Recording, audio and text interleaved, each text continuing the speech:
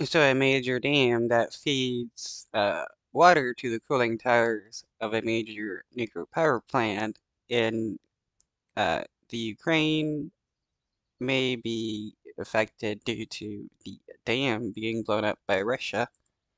And now back to the war in Ukraine. Kyiv and Moscow are blaming each other for the destruction of a major dam in a Russian-controlled area that has unleashed heavy flooding and forced major evacuations in an area close to a nuclear power plant.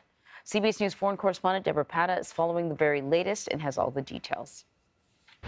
Drone footage shown on President Zelensky's social media channel revealed the extent of the damage to the Kakhovka power plant. The blast smashed through the dam wall, resulting in this massive breach. Water from the Dnipro River is now gushing downstream in the direction of the southern city of Kherson, raising fears of massive flooding in low-lying areas, forcing some residents to evacuate. Shocked locals woke up to the destruction. Everything is getting wiped out on the way, said this man. Zelensky has placed the blame squarely on Russia's shoulders, while the Kremlin has accused Kyiv of blowing it up.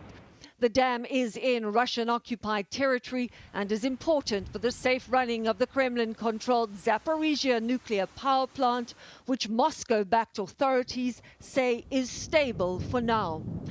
The blast follows an uptick in Ukrainian offensive action along the eastern front line as troops push forward, possibly probing for weaknesses in Russia's defense. Overnight, Russian rockets hit Kharkiv, damaging homes and businesses. And the Kremlin once again targeted the Ukrainian capital, where Kyiv authorities said more than 20 missiles were intercepted. Well, Zelensky has convened an emergency meeting of the National Security and Defense Council, saying the destruction of the Kakhovka Dam confirms to the whole world that Russia should be expelled from every corner of Ukraine.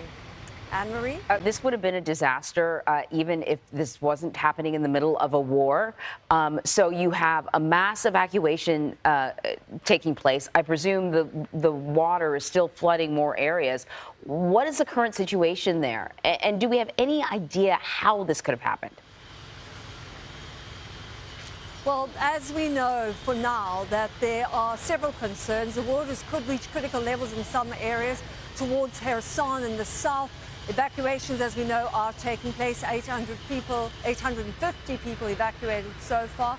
Both sides of Russia and on the Russian and Ukrainian side of the river essentially are also evacuating people. And Kyiv officials have said it's created a humanitarian crisis and, importantly, an environmental one. The Kakhovka Dam is a very important water supply. Huge swaths of agricultural areas are fed by that dam. It's built on the Dnipro River, and the reservoir also supplies water, importantly, to the Crimean Peninsula, which was annexed by Russia in 2014, and is important also for the safe running of the Zaporizhia nuclear power plant, which is also under Russian control.